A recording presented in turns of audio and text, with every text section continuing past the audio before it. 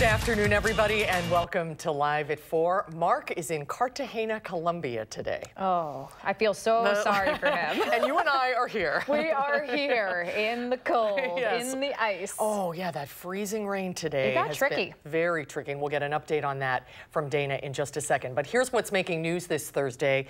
The latest Marquette Law School poll has been released, and it says Wisconsin's thoughts on impeachment haven't changed all that much. Those results are being released as the House Judiciary Committee prepares to vote on articles of impeachment. Plus, a woman has been arrested after allegedly attacking a staff member at a Madison school. Let's look outside to that ice and cold that we were talking about earlier. You can see the ice right there, enough to fish on apparently. Maybe we should check on the safety conditions for that.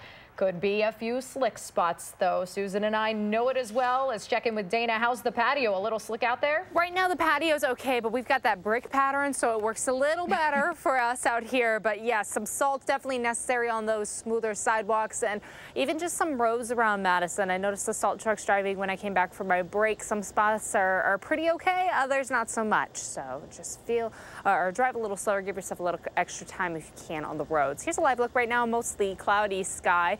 Our high-resolution Doppler is quiet, though. Today, we did have some freezing drizzle at times. Some folks seeing some light flurries as well. Temperature-wise, we are above average right now at 37 in Madison, closer to 41, though, in Janesville. So that's where we saw more of the mixed precipitation, a little rain coming through. Tomorrow, we will also see temperatures in the mid to upper 30s, but heading into next week, the big cool down returns. We start to feel a little more like December, but we'll take a closer look at what's ahead for the weekend and next week in just a few minutes. Right now, here's a look at Washington Stoughton Road. More people getting on the roads. Things starting to get a little more backed up, especially on the eastbound side of the Beltline. Westbound doesn't look too bad right now, but those speeds reduced, stretching past Fish Hatchery through John Nolan also. Downtown Middleton, okay, a little backed up though on 14 where it splits from 12. Wanakee should be smooth, and 39 all the way down to the state line. Right now looks smooth as well. Janesville to the Beltline, 25 minutes, 17 minutes to get from Sauk City to Middleton, and 16 minutes to get from Sun Prairie to downtown this evening. Not looking at any more precipitation this evening. That's the good news, but again, still a few slick spots on the roads right now. Thank you very much. I can speak from experience that the roads are no joke this afternoon. Law enforcement are warning all of us to be careful after a crash along High Point Road. It happened on that bridge that goes over the Beltline there. Police report serious injuries associated with that crash, adding that bridges and overpasses all around the area are very icy this afternoon. Please be careful on your commute. There is breaking news just into the Channel 3000 Alert Center.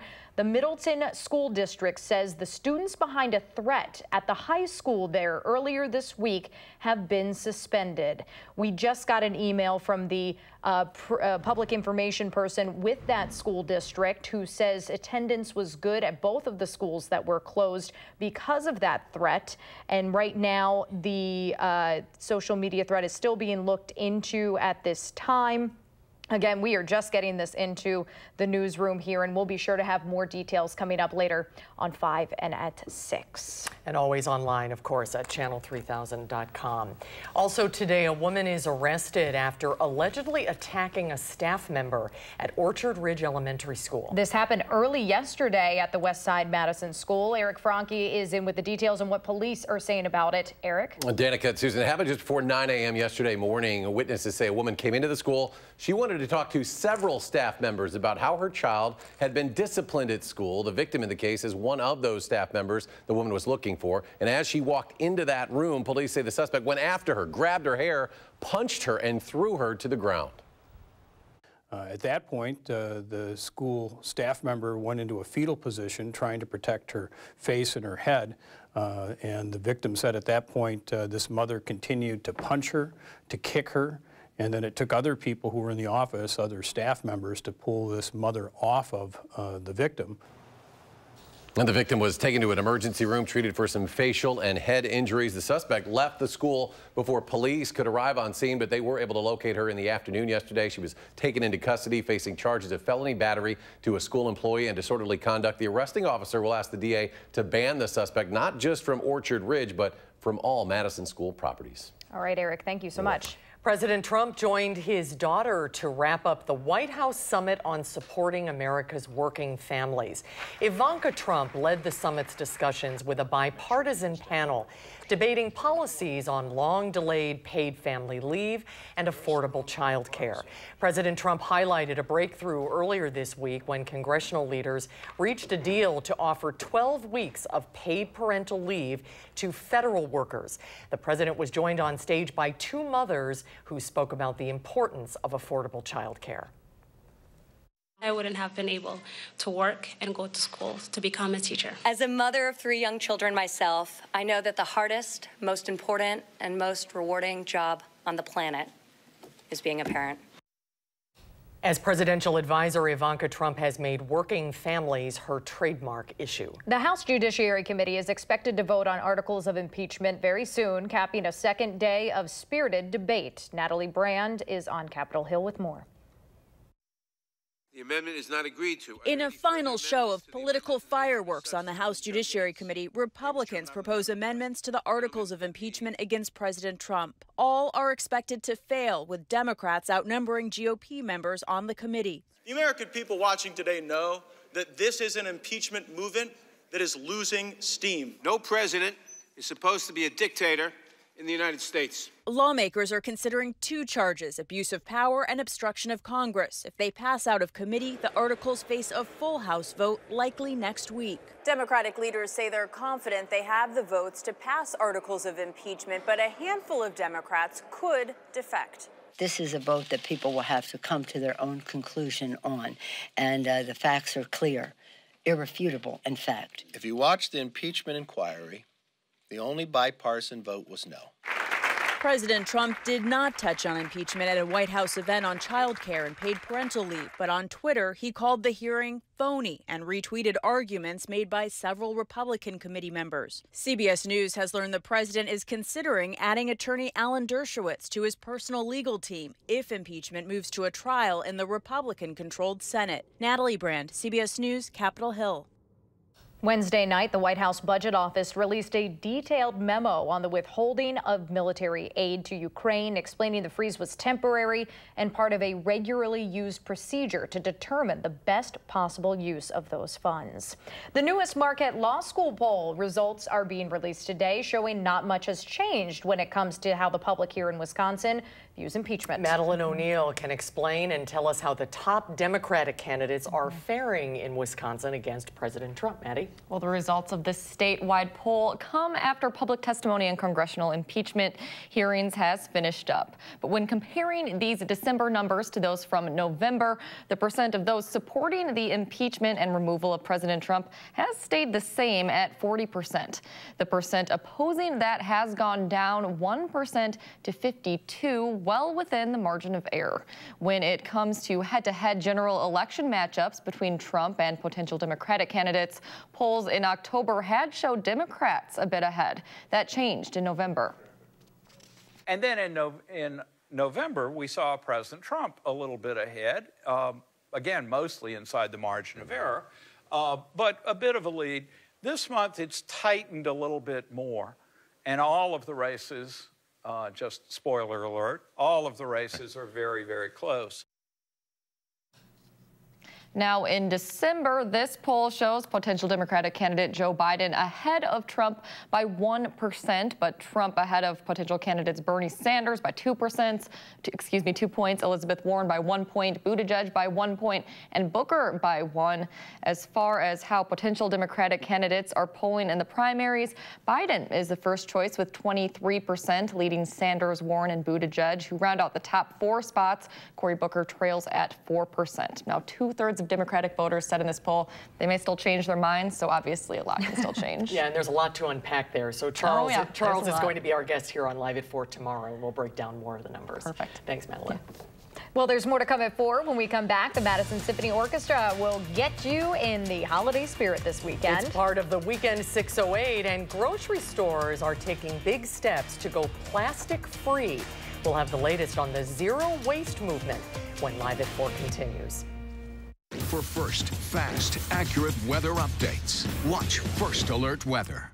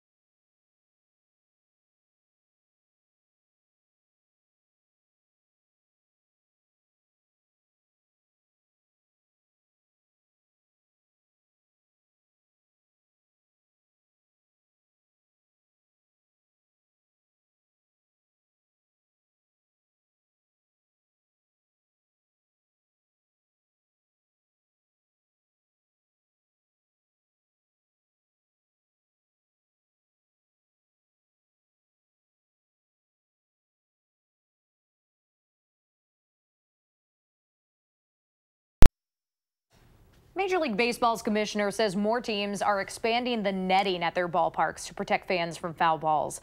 Rob Manfred says all 30 teams will have expanded netting for the 2020 season following multiple incidents where fans were hit by foul balls last season. In fact, a recent study found that in the past 8 seasons, more than 800 spectators were injured by baseballs. 7 teams will expand netting all the way to the foul poles in the outfield. Others, including the Brewers, will expand it out to the sections where stands begin to angle away from the field. Well, the zero waste revolution is gaining steam as a number of grocery stores are doing away with plastic. So check this out. It's Connor Benn's first time at shopping at Clean Kilo in Britain's second largest city, Birmingham. But he knew he'd need his own containers. A vinegar bottle will now hold hand soap. Mom and daughter Kate and Olivia North traveled 30 minutes to get here. We're making a concerted effort to kind of cut down on packaging and plastic specifically, but any kind of packaging really. Jeanette Wong opened the Zero Waste store last year after she and her partner raised $26,000 through online crowdfunding. Customers don't seem to mind that some items cost more than at a big retail chain. The plastic-free concept is catching on, too. Clean Kilo just opened a second store in the city, and you can now find these kinds of supermarkets from places like Brooklyn all the way to Sicily. Every little bit helps, right? Yeah, that's definitely it. If you need a caffeine fix to get you going in the morning, that would be me. Pepsi has a new drink for you. It's called Pepsi Cafe. It has twice as much caffeine as a regular soda. The drink is a coffee-infused cola that will hit stores in the U.S. in April. Pepsi representatives say cola sales have actually been flat, and consumers are looking for drinks that provide some nutritional benefits or energy. Southwest Airlines has reached a deal with Boeing over lost revenue from the grounding of its 737 MAX planes. The carrier plans to share $125 million with employees. Southwest is the largest operator of 737 MAX planes. It had 34 in its fleet during the grounding, following those 2 fatal crashes in Indonesia and Ethiopia that killed 346 passengers. The Boeing 737 MAX has been grounded since March. Pilots for Southwest sued Boeing in October, saying that they lost more than $100 million in income because of the grounding. A good day for investors on Wall Street after some positive news on the U.S.-China trade deal. The Dow Jones gained 220 points, the S&P gained 26, and the Nasdaq gained around 63 points.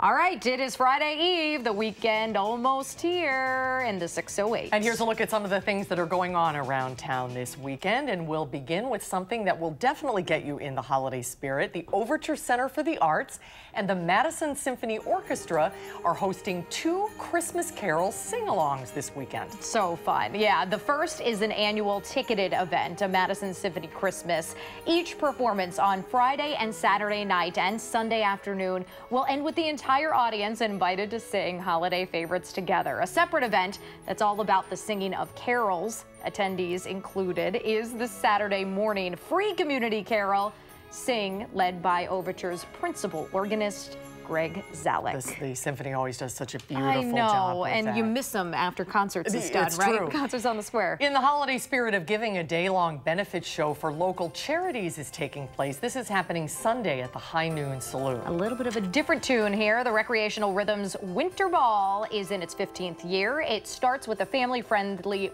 block from 2 p.m. to 5 p.m., which will feature David Landau and Better Yeti. And then from 5:30 to close, several bands, including Madtown, Manish Boys, and Vanessa Tortolano, will keep an older crowd dancing. The event has raised, by the way, more than $30,000 for organizations right here in our area. There is an opportunity for the kids to get into the holiday spirit this month. That's right. Old Brick's Holiday Express is on display until the end of the month. Large-scale model trains wind through holiday decorations, including hundreds of poinsettias and evergreens. I can borrow some of ours too if you're short on some. True. You can check it out from 10 to 4 every day over at Old Brick Gardens. It's a little soon, but maybe next year you could take your new nephew to that. He would love that. He would love that. A lot of colors and The things trains. moving. I know. The boys yeah. love the trains. And an annual holiday tradition returns to the Dane County Regional Airport. Holiday tunes kick off Saturday with performances at the south end of the terminal. And then at 4 o'clock on Sunday, there will be a free community sing-along. We love singing together in this community. The live music will happen every day until next Sunday. Times of each performance can be found over on the airport's website. And that's just a small smattering Yeah. of the things happening around town. For more details, get this month's Madison magazine for all the best of the Madison area. So there's more to come at 4, including an interview with Hollywood legend Ed Astor. That's right. He's in Madison this week. And then coming up tonight at 5, why a former motel in Rock County has some people concerned about the criminal past of the people that are staying there. That story is coming up at 5. You're watching News 3 Now, live at 4.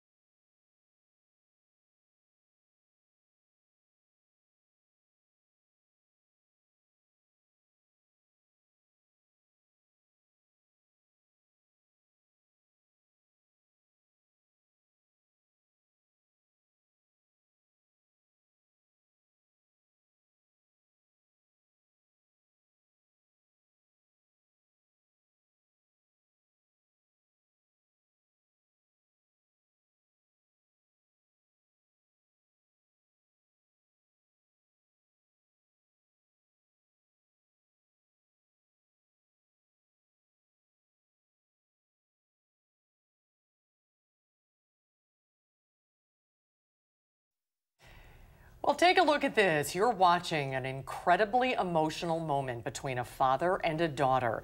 Richard was diagnosed with liver cancer, and doctors said he needed a transplant to survive. The family discovered that his daughter, Tiffany, was a perfect match, and she agreed to donate part of her kidney. This moment is the first time they've seen each other since they both underwent surgery to save his life. The family decided to share the video to help spread the word about the importance of organ donation. And we have even more good news. Richard is now cancer-free. Oh, Very cool. All of the heartstrings. My goodness. I know, it says it all right there, Yeah, doesn't it? That is beautiful.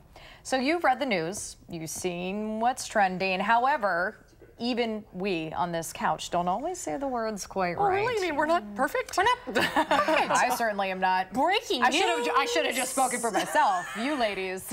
English is hard sometimes. So a group of people who write captioning for television broadcasts, bless their souls, helped come up with the most mispronounced words of 2019. The site of the worst nuclear accident wasn't Chernobyl. It's actually pronounced Chernobyl. The proper way to address teen activists in Time Magazine's Person of the Year, this was a little surprise for all of us, Greta Thunberg instead of Greta. Yeah. I guess that's the English pronunciation of it. And of course, the often purple-haired soccer champ that won the world title for the U.S. is Megan Rapinoe. Yeah. See ya? And Notre Dame may be okay for the Fighting Irish, but the French church that partially burned down is pronounced Notre Dame. Oh, so you said it right the first time. Notre Dame is in Indiana. Notre Dame is in France. So now, do you say poinsettia or poinsettia? Poinsettia. I do too, but I feel like the proper terminology. I said poinsettia earlier because I felt like it was proper. So all of you, flood the inbox. I'm sure you have your own opinions about it. But for fans of the holiday plant, it is National Poinsettia or Poinsettia Day. Aside from Christmas trees, they are perhaps the most recognizable plants of the holiday season, and we've gone a little crazy in the newsroom. Yeah, check them out. In the studio. We love them, though. We've decorated the whole studio with them. National Poinsettia Day is observed every year on December 12th. Why that date in particular? Well, according to nationaldaycalendar.com, it was on December 12th that Joel Roberts Poinsett, the man responsible for bringing the plant to America, passed away. There you go. So there's your little trivia tip nice. for the day. If anyone can count how many are actually in the studio, I think someone did. And message me. No, I want a viewer who actually watches all the shots. You will get an autographed picture of Penny, which is worth nothing, but I am so curious. I have no idea how many are in the studio, so if someone's actually watching. Man, this is such the interactive show. I want an autographed picture of Penny. She's going to count them. Susan sends an anonymous email. Yeah. The thing we're all going to be dealing with, whether it's poinsettia counting or not, is the ice. Wow, there was just enough rain today to really slick things up. And temperatures have been falling, so it's kind of got that crunchy feeling right now. Spots are slick on the road, so please be careful as you're heading on out. We'll take a closer look at your full forecast right after the break.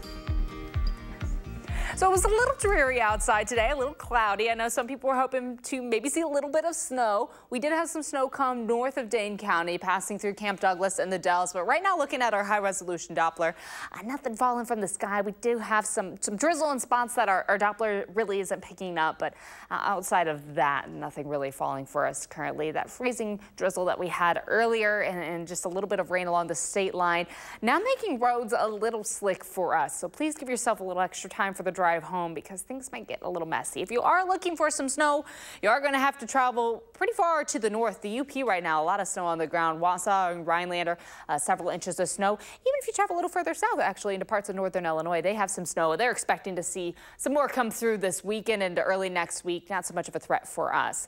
We aren't expecting any more precipitation for the next several hours. That's the good news. Our probability has dropped quite a bit. Picks up a little bit early in the morning tomorrow just for the chance to see a few flurries pass through, but not a great opportunity, A, for any accumulation, or B, for any sort of major event to pass overnight heading into our Friday. Mostly cloudy right now with a breeze from the south. Some light flurries still possible well north of the Dells this evening. Overnight, we stay mostly cloudy. That chance for flurries, again, not even coming through really on our models, just maybe squeezing a little bit of moisture out of the atmosphere, a few flurries possible. For Friday, we're still mostly cloudy. There's going to be the chance for some lighter snow to develop late in the evening and overnight. Notice for your drive home, we're still dry and mostly cloudy, but that light snow chance will start to creep in from west to east. It does seem like it could become a little tighter band passing on through, which means some areas might have a little reduced visibility at times. But with this latest model run, we really don't have much of a band. Most of it's just some spotty snow showers to the north of Dane County. We're going to keep a close eye on things really from about 5 until midnight or so. So in the evening for Friday, the chance to have that snow pass on through.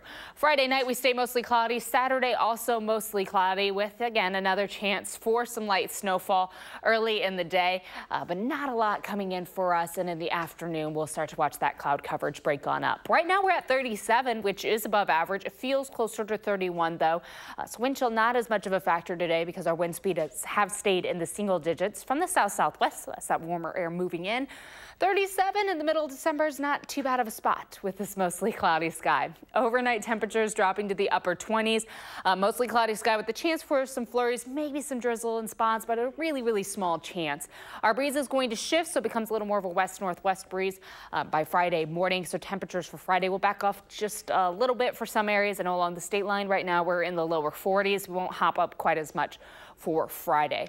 Looking ahead to Friday afternoon, still mostly cloudy. Again, that chance later on in the day to have some flurries, maybe a little drizzle opportunity passing on through, but most of that is going to stay north of Dane County. Temperatures will be in the mid-30s for Friday with a light and variable breeze. So that breeze keeps backing off, heading towards the end of the week, which is great, because I don't like talking about the wind chill. I hate when it feels colder than it is outside. 36 the high for Friday. Saturday and Sunday will be a little colder, so again, those temperatures backing off.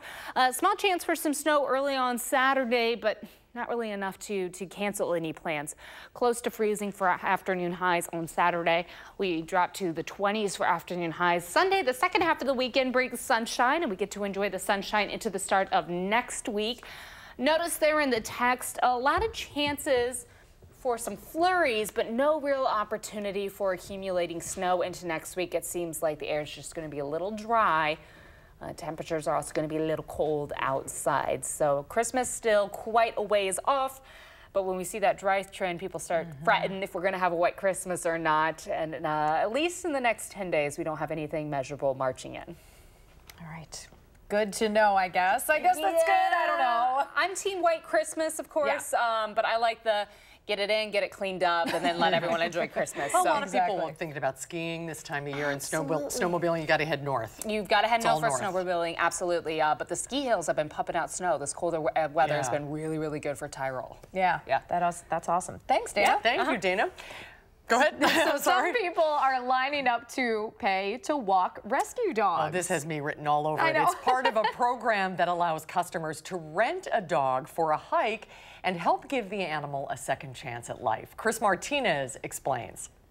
Are real rescue dogs. These are not necessarily happy-go-lucky animals. In the hands of caring strangers, these shelter dogs are getting a second chance. These are rescue dogs.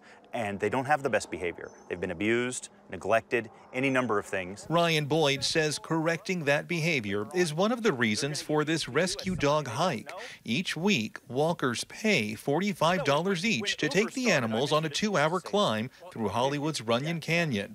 Every walker takes a turn with each dog, and after several times out, Boyd says the once skittish animals turn over a new leaf. You can just see the behavior improve, and then the dog's adoptable. The walk is booked online through Airbnb Experiences, and all the money raised goes to Free Animal Doctor, a nonprofit that provides life-saving surgeries for ill and injured rescue dogs. A majority of the walkers are tourists, like Paul Westerhoff. The dog owner from Germany was missing his pet back home and saw this as a chance to scratch that itch. It's a perfect opportunity, being out in the nature, spending time with a dog. All right, Brownie, doing good. So far, the walks have led to the adoptions of dozens of animals, and the hikes are growing, with as many as a couple dozen walkers now signing up each week. They get to hang out with dogs, rescue dogs, and they get to have a positive social impact. An impact that will ultimately save lives. Chris Martinez, CBS News, Los Angeles. Fundraiser and training in one. Idea. Nice to see everybody in shorts, too. I know, right?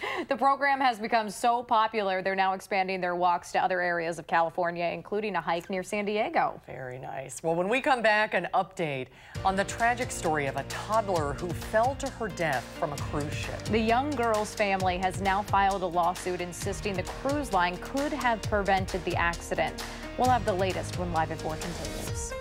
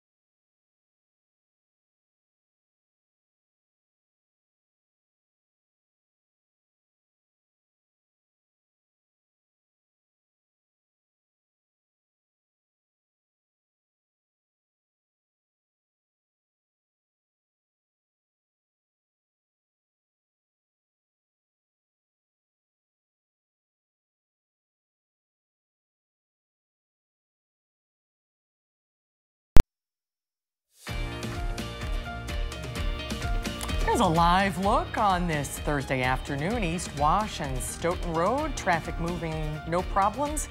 You know, it's a little slippery out there. Just slow down this afternoon. Stoughton Road was one of the spots that did have a crash earlier. That's right. Yeah. That's right. A state lawmaker is trying to toughen laws for uninsured and unlicensed drivers in Wisconsin. The Republican lawmaker supporting this bill says here in Wisconsin, law enforcement issues more than 80,000 tickets to drivers who don't have insurance or active licenses, and that was last year alone. Last month, a Kenosha driver caused a crash on I-94 that shut down part of the interstate for 10 hours. Records show that driver, Angel Santiago, had a suspended license and no insurance. He was ticketed $200 for each offense, but is not required to appear in court. In February, another driver, Teron Claiborne, was driving with a suspended license when he hit and killed a Milwaukee DPW worker. Was a guy who had been ticketed 31 times for driving without a driver's license and was still driving on the road. So he faced no penalties, and now Mr. Rodriguez is dead as a result of it. The representative you just heard from there is now working on a bill that would require a car be impounded if the driver is caught driving without a license, that is. It would also increase the fine for driving without insurance and require drivers to prove to the state that they are, in fact, insured. The parents of a toddler who fell to her death from an open cruise ship window have filed a wrongful death lawsuit against the cruise line. Chloe Wiegand's family blames Royal Caribbean for failing to provide reasonably safe children entertainment areas, including reasonably safe windows. The girl's grandfather, Sam Anello, says he lifted the child to what he thought was a closed window when she fell from his arms. Anello is charged with negligent homicide. David Begnaud spoke with the girl's parents. One of the things that disappoints me about all of it in losing Chloe is that I think when you Google her name, all you're going to see is things about court cases, and people really forget that this was a living, breathing human being, part of our family, an actual person that's been lost. There will be people who watch this who say, I don't understand why they're suing. What would you say? Because Royal Caribbean played a major role in our daughter's death, and because that condition shouldn't have existed. I mean, we've said that since the beginning. Attorney Michael Winkleman is representing the family in their lawsuit against Royal Caribbean. You believe the death of Chloe was an accident? Yes. But then why sue the cruise line? Because they could have and should have done more to protect Chloe and to protect other kids. He argues that this specific cruise ship, Freedom of the Seas, did not comply with industry safety standards, including fall prevention window guards and screens, and a device that would have limited the window opening to 4 inches. It's our clear allegation in the complaint that they either knew about these window fall prevention codes or should have known about them, because it's the industry standard. If they would have followed the safety codes and updated their ship, all their ships, and it never would have happened. She'd still be here today. We want them to fix their cruise ship so that no other kids get hurt. Chloe's grandfather, Sam Anello, spoke very briefly at the news conference Wednesday. I sit here broken, and we all sit here broken. A lot of people have reached out to me and said, does the family support Sam? Of course we do. We've always been a family. We've continued to spend time together weekly. We continue to share dinners together. It's just tough. She's my little girl, and she was the light of my life. And I don't have her around anymore. In a statement, Royal Caribbean says its hearts go out to the family and that the company has no comment on the civil filing. Chloe's grandfather is due back in court next week. Chloe's mother, who is a prosecutor herself, says the family never wanted charges filed against Anello. Just a terrible situation. Sad story. Yeah. When we come back, Mr. Grant himself is in Madison this weekend. A Hollywood legend is starring in a play at the Bartell Theater and playing what else? God. Our conversation with actor Ed Asner when Live at 4 continues.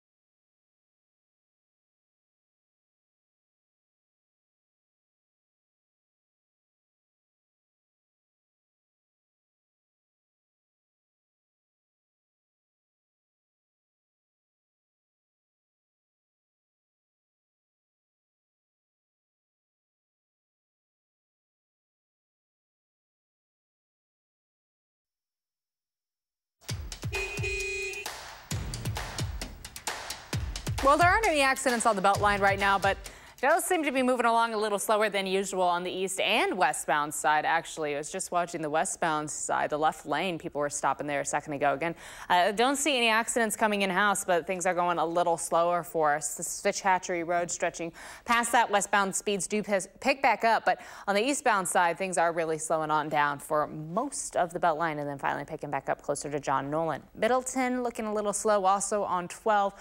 Downtown Wanakee should be fairly smooth, just a few more cars on the road, of course, around this time, and then heading on the interstate all the way down to the state line looks okay. From Janesville to the Beltline, 25 minutes, 17 minutes to get from Sauk City to Middleton, and from Sun Prairie to downtown, still at 16 minutes this evening. That's a quick look at traffic. Dana, thank you. Popeye's chicken sandwich, as you probably heard, was so popular this year that it's putting the Cajun concoction on a Christmas sweater. The orange and white striped sweater features red Christmas trees, snowflakes, and of course, chicken sandwiches. They go on sale starting Wednesday at uglychristmassweaters.com/Popeyes. They're $44.95. Popeyes calls this next chapter of the chicken sandwich wars, quote, the ultimate icebreaker. All right. Well, these days, for younger people anyway, he's probably better known as Santa Claus from the classic movie Elf. Or Carl Fredricksen from the Pixar movie Up. However, to many, he will always be Lou Grant from the Mary Tyler Moore Show. Hollywood legend Ed Asner stopped by the Live at 4 studios yesterday with our Michael Bruno ahead of his performance as God at the Bartell Theater. So we have a very special guest in the studio today, and he's none other than the inimitable man of the hour. Give us a hint. I don't know. Do you know who he is? No, I don't. I hear he's playing God. Look, well, not easy to find God these days. But he's right here. Ed Asner is in town. Welcome to Madison. Tell us a little bit about the show you're doing here in Madison. Well, I play God, which is, you know, to be expected. We drop down to communities and we find couples that were once together as lovers and then split because they couldn't agree on the socio-political ideas. So in this particular case, the woman is more the reactionary, the man is more the liberal, and we're here to create a path for the world to follow. Yeah. So it's a very timely show. Yeah, no kidding. A political. Oh, yes. How did this project come to you? It's, well, Samuel Joseph Warren and, what the hell's his name there? Boy, that shirt looks good on TV. It sure does. It really looks good. I'll have to get some more of those. But the sleeves are too long. Phil Proctor is his name. He ran Fireside Theater, a revolutionary theater, comedic theater on the radio. And Samuel Joseph Warren, and they wrote this play, and they only ever witnessed me as God. That's what most people do that. Well, you have had such an amazing career. It's only an hour-long show. Yeah. But most people remember you, of course, as Lou Grant, Mr. Grant. Do you like that when people, what's it like for you when people ask you about the Mary Tyler Moore Show? Well, I appreciate it. I like it. I'm ever grateful. So, of course, a lot of young kids know you as the wonderful voice in Up. Yes. What was that like working on that? Just doing the voice? Or you could go in your pajamas and do that, couldn't you? Yeah, that's lovely. I bet. It was a great experience. Pete Docter was a genius in creating it. How do you like live theater compared to the stuff you've been doing as of late? It's all right. Yeah. I draw strength from the audience. Sure. You've already sold out 2 of the shows, I understand, and you're adding another one in on Friday afternoon. That's because everybody wants to see you playing God. Well, I don't blame them. I do a definitive God. I truly wake up the masses. Also, you know, my book is out this week. Tell us about that. Well, it's called Son of a Junkman, which is what my father was. And It's my first utterance of who I am. Oh, well, that, so it's your story. It's your personal story. There you are. Coming to the show? Sure. When? When? Yeah, when? Yeah, how many times do I have to ask you? 6. 6. 6 times you're coming. 6 times. Oh, that's the budget. That's we're it. sick of seeing you. That's it. I'll be sick of seeing you. What? It's this Thursday and 2 shows on Friday, correct? I don't know. That's correct. He just shows up when they tell him to. That's what we'll say. God help us, starring the wonderful Ed I Asner don't take tickets. at the Bartell Theater in downtown Madison, Wisconsin. Thank you, Thanks Ed. for being here. Enjoy your time in Madison. Have a wonderful show. It was an experience. Tickets are still available for tomorrow's 3:30 afternoon performance of God Help Us. You can get tickets by going to the bartelltheater.org. He's 90 years old. Unbelievable. 5 children, lives in Los Angeles. It'll be interesting to read his book and get more of the insight. He's had such an incredible career. An unbelievable one, yeah, for sure. Welcome to Madison. Yeah. Break a leg. We'll be right back.